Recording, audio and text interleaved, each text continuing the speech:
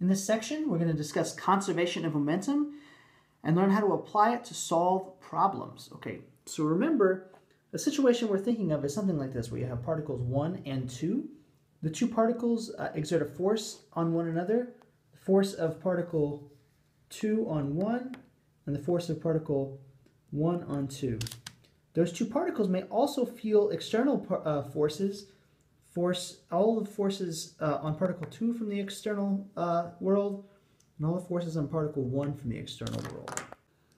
We can write the system's total momentum vector as capital P, and so capital P dot vector is going to be the sum of the time derivatives of the two particles' momenta. The change in the particles' momenta is given by this second line here. So this is the change in particle 1's momentum, so that's all the forces on particle 1. And then the change in particle 2's momentum is given by this line here. Remember that according to Newton's third law, the force of particle 1 on particle 2 has to be equal and opposite to the force of particle 2 on 1. And so when we calculate the total system's momentum vector, the time derivative of that momentum vector turns out just to be equal to the sum of the external forces. As a consequence, if the external forces on our system are 0, then the change in the system's momentum is 0. In other words, the sum over all particles alpha, their momentum vectors, mass of particle alpha times the velocity vector alpha, that sum has to remain a constant for all time. So the book discusses a specific example of this. Imagine that you have two particles, particle 1 and particle 2, with initial velocity vectors v1 and v2, and after some time those two particles crash into one another and that they stick. So they stick together somehow, and the final velocity vector for the combination of the two particles is vector v.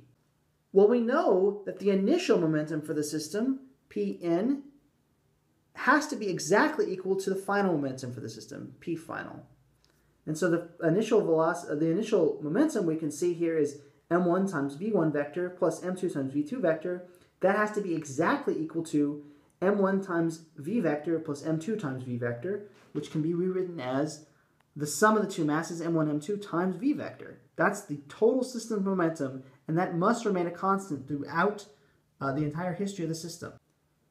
If we set the left and the right-hand sides equal to here, we find that we can solve for the final velocity vector, v vector, in this final expression down here. So v vector is equal to particle 1's initial momentum plus particle 2's initial momentum divided through by the total mass of the system. So this gives us a way to solve for the dynamics of the system without having to know all that much about the system. So for example, we don't have to know anything about conservation of energy. All we need to know is that we're following the momentum of the entire system and that there are no external forces. Let's consider a specific case of this general problem. Let's imagine we have two particles, particle 1 and 2, with initial velocity vectors shown like this. So in this case, we have particle 1's initial velocity v1 pointing along the positive x direction, and particle 2's velocity v2 points along the negative y direction. For simplicity, let's assume that mass 1 is equal to mass 2, so the two masses are equal together. And let's imagine they crash into each other, and what we're interested in knowing is, what's the final velocity vector, in this case, v vector? We can write the velocities of the two particles, the initial values, as v1 vector times the scalar v1 times x hat, and then of course v2 vector is v2 the scalar times minus y hat. Using conservation of momentum, we can write this equation. Here's the initial momentum of the system. Here's the final momentum of the system, and these two things have to be equal to one another. Equality has to hold for the x and y components separately. And so this equation up here showing the equality of momentum is actually two different equations, one for each component. So for example, along the x direction, the only initial momentum is m1 v1 as a scalar. So that has to be equal to the final momentum for the system along the x direction, which is the sum of masses times vx, the x component of the final velocity vector. And so we can solve for the x component of the final velocity vector like this. Same holds for the y component of the momentum, and so we can solve for, we can compare the initial momentum vector to the system along the y direction to the final, and what we find is the y component of the final velocity vector is given by this expression here. So it's m2 over the sum of masses times the initial velocity of particle 2 along the y direction. So the x and y components for the final velocity vector are shown here. If we now incorporate the assumption that m1 and m2 are equal to one another, we find that m1 over m1 plus m2, that's just 1/2. Same for this expression. And so the x and y components for the final velocity vector are shown here. And so we can write the system's final velocity vector in this way. We can see that the x component of the final velocity vector is just 1/2 v1, and the y component of the velocity vector is just 1/2 v2. Just as an example of one simplification that might be applicable to certain systems, if we have a system in which the momentum, the initial momentum of particle 1 is much, much greater than the initial momentum of particle 2, then we can write an expression for the final velocity vector as this. So now the final velocity vector is really just the initial momentum of particle 1 divided by the total mass. Now this condition that the initial momentum of particle 1 is much, much greater than the initial momentum of particle 2, that can be true if, for example, the initial velocity of particle 2, v2 vector is 0, if the initial mass, the mass of particle 2, m2, is much, much smaller than m1. There's lots of ways for this condition to be satisfied.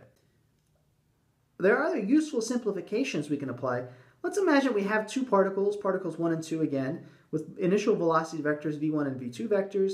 And in this case, we're just thinking about the external forces in the system. Now, those external forces, they don't have to be 0 in order for us to apply a conservation of momentum argument. In fact, those external forces might be non-zero, in which case the final momentum for the entire system will be approximately equal to the initial momentum plus a small change in the total momentum of the system. In this case, it's going to be the sum of all external forces times some short time delta t. And so if the interaction between particles 1 and 2 occurs over a short time, delta t, then we can approximate the change in momentum using this expression. And in this case, we're using what's called the impulse approximation. So the impulse, F external times delta t, that's a small correction to the conservation of momentum argument. A good example of a system in which you could apply the impulse approximation might be the collision between two satellites. This is an animation of a real collision that took place between two satellites back in 2009. You could approximate the dynamic of this system using just the momenta of the two satellites plus the influence of the external force applied over a very short time, delta t, the time of interaction for the two satellites. In this case, of course, the external force is the Earth's gravity.